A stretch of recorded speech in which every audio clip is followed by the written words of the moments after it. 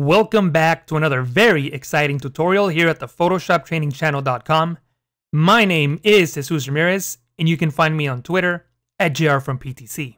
In this tutorial, I'm going to show you how to create comic action lines and halftone patterns in Photoshop. For this tutorial, we're going to use a free script called Comic Kit. This add-on was created by Daichi Ito, who works for Adobe as a user experience designer.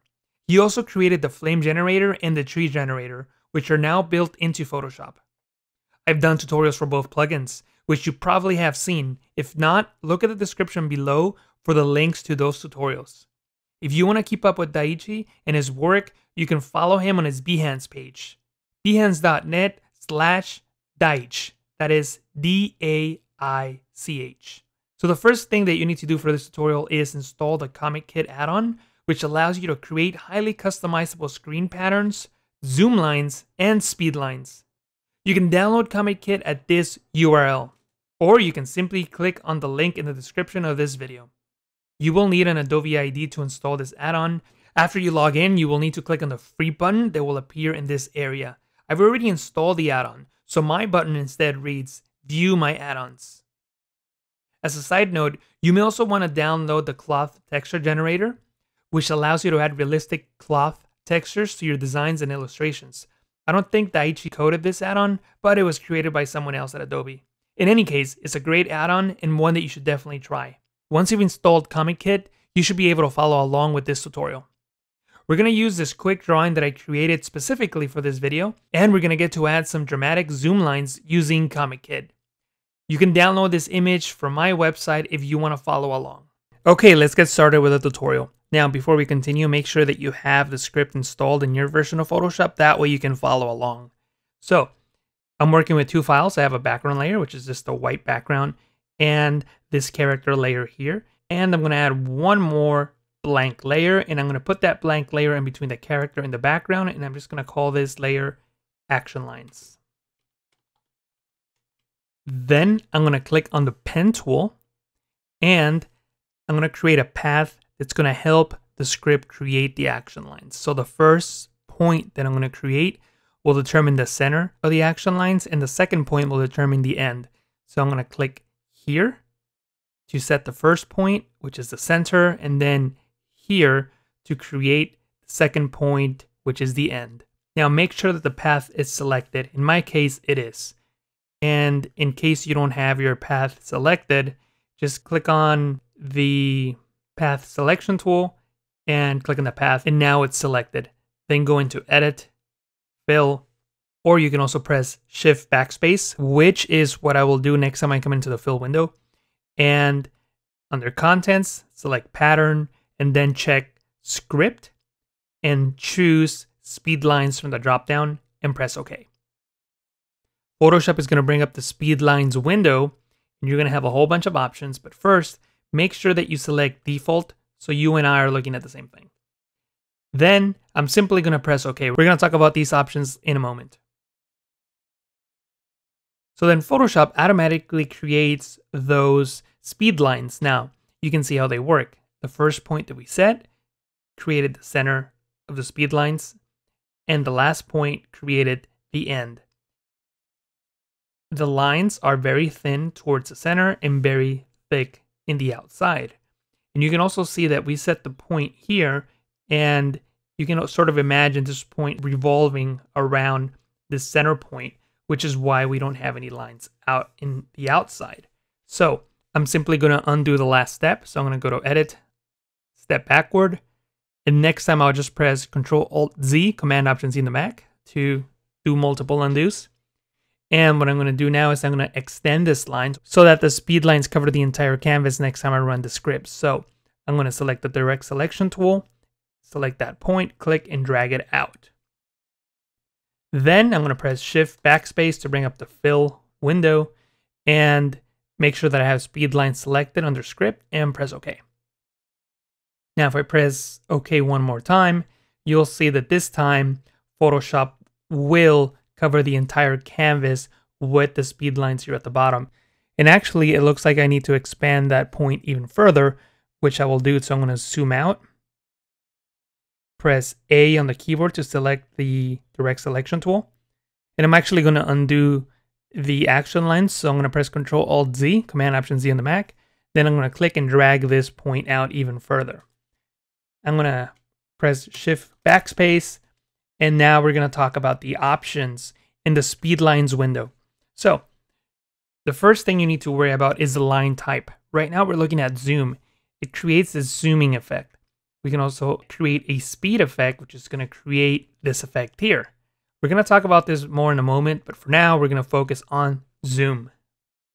You also have different line widths, and I'm just going to select just a few here just so you can see how they work. This one is the reverse line width. So in this particular case, the thicker part of the line is in the inside and the thinner part is in the outside.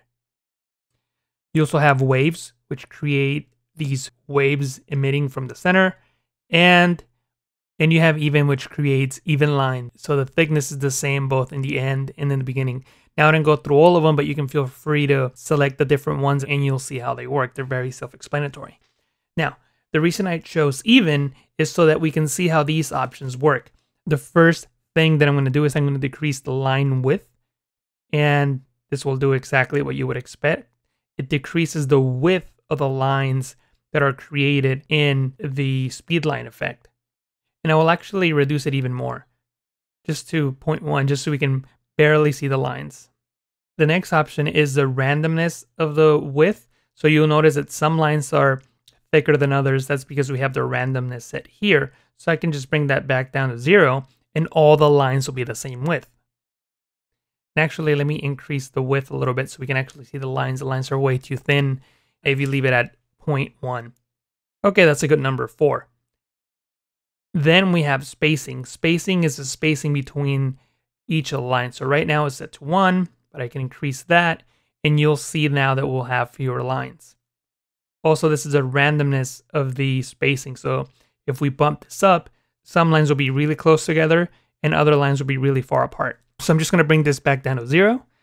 And we have the center space. The center space is how much space we have in the center circle. So obviously a low center space will give us no space here on the end, and a high center space will create a white image. So if you bring the center space down, you'll start to see some of the lines come back. So I'm just going to put that right about here. Then we have the randomness of the center space. Notice that some of these lines go into the center more than others. If you set this to 0, we'll have a perfect circle. So I hope that this gives you a good idea of what each of these sliders do. Now, the Advanced tab has more options. You can set the color of the line, for example, red. Now, I probably wouldn't change the color here because when you create these lines in a transparent layer, the color that you're using will be solid and then you'll have transparent pixels. So it's very easy to give color to later. So for now, I'll just leave this at black. And one of the other options here is the transparency. So if I bump this up, you'll notice that these lines will all have different levels of transparency, which is why some of these lines have different shades of gray. And you have a vibration randomness. This sort of helps you create maybe like a pencil sketch effect. So I'm going to go back into the basic tab. Now we're going to talk about the custom presets. So I'm going to just show you a few of the custom presets. This is a speedline preset, and there's several. This one's called Speedline Wind. And we also have some presets for zoom lines. So here's a zoom line even 1. Zoom line explode, which is one that I like. This is a very classic comic book effect. And zoom line radiation. And the one we're going to use for this tutorial, zoom line standard bold number 2. And I'm just going to press OK. Now the effect is pretty good, but I have one problem. I'm not really getting any zoom lines here on top, and I would like to have some. So what I'm going to do is I'm going to undo this, click on this point using the direct selection tool, drag that towards the center of his body, maybe this point here, and run that effect again. Shift backspace, and this time I'm going to make a few changes. I'm going to increase the width of the lines, maybe a little bit more. And I'm also going to decrease the center space just a little bit and increase the center space randomness. And I'll press OK. And that looks pretty good. So now I have my character, I have the action lines. Notice that it's in a layer with transparency. So that means that I can double click on it and I can apply a color overlay, for example. So maybe I can select red as the color or any other color that I like. I can also apply a gradient, for example. So maybe select something that's a little more noticeable. So maybe something like this. You can really see the gradient there. In this case, I'm just gonna not add a color to it or anything like that. I'm just gonna cancel this. And this is the final effect. I'm gonna create a new layer.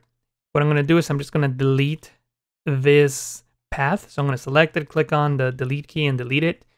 And I'm gonna create another path. And this time the path is gonna go across the entire image like so. And what I'm gonna do now is I'm just gonna create some speed lines. I'm gonna hold Shift Backspace and bring up the fill window, press OK. And I'm just gonna go into presets and select speed lines even number 1. And I can press OK. And now my character has some speed lines. So you can sort of see that he's moving a little bit. And I can take advantage of Photoshop features, for example, a layer mask. And I can come in here and use the lasso tool. And I sort of bit into this line here. So let me hold Alt, Option on the Mac, and deselect that. And I can fill that with black. Control Backspace, Command Backspace on the Mac to fill with black on the layer mask. So it hides those lines there. Then I can select these lines here. Fill with black again. Control Backspace, Command Backspace on the Mac. And I can come in and hide these lines here. And you sort of get the idea of what I'm doing. I'm hiding the lines that I don't need in order to get this effect. Now for the rest of the lines, I'm just gonna make a selection with the Marquee tool and fill with black here, and fill with black there. Now we have some speed lines that help sell the effect that my character is moving through space over to the right. At this point, if you want, you can come in and delete that path. But this is not the effect that I wanted to go for in this image. So I'm just gonna go ahead and delete this layer and enable the actions line, which is what I really wanted. Now that I'm looking at it, I see this thick line here. If you get something like this that you're unhappy with, just use something like the polygonal lasso tool and just paint in something that looks like a triangle like so, and fill that with black. This time, black is my foreground color, so I'm going to hold Alt, Backspace, Option, Backspace on the Mac, Control D, Command D to deselect. I'm going to create a new layer, and now I'm going to talk about the halftone patterns that you can create. So I'm going to go into Edit, Fill, and this time I'm going to select Screen Pattern, and then press OK. And this is going to bring up the screen pattern window, this one here. And under presets, I'm going to go into default. That way we're all looking at the same thing. And as you can see, you can create a halftone pattern. So this is the pattern scale. So notice as I drag this over, the scale is going to shift. Now this slider controls the left side. So notice how if I bring this up here, this is dark. The pattern scale 2 controls the right side. So look at the difference. See that change there?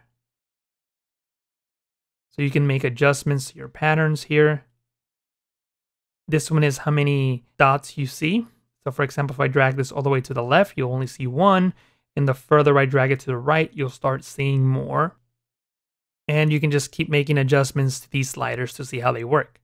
Now, the one thing on the advanced tab that I will talk about is the pattern type. For example, you have circle, you have squares, which are more like diamonds really, stars, leaves, hearts, and I'm not going to go through all of them, but you get the idea. So I'm just going to set mine to circle, and I'm going to go back to the basic tab and talk about the different custom presets. And again, I'm just going to click on a few. So that's one, that's another one there, another one there. And as you can see, there's a whole bunch of different ones that you can use for a lot of different things. In this case, I'm just going to stick with the default pattern, and I'm just going to press OK. And Photoshop goes in and fills in that halftone pattern. Again, the only pixels that are opaque are the black ones. There's no real white. The white is the background. You can double click on this layer, and just as with the other layer, you can click on color overlay and set it to red or whatever other color you want to color your halftones. And that's it for this tutorial. I hope that you enjoyed it and that you learned something new. If you have any comments or questions, leave them down below.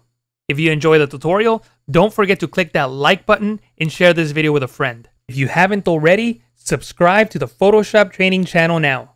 Thank you for watching, and I'll talk to you again soon.